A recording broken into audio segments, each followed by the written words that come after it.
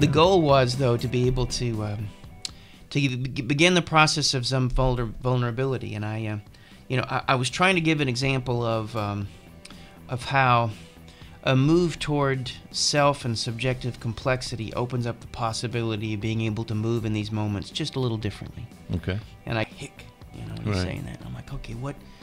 And then suddenly I allow myself, and we talked in here, that's sort of three-stage process. There's a first of an awareness, so that's the first. There's, and so I become aware of it.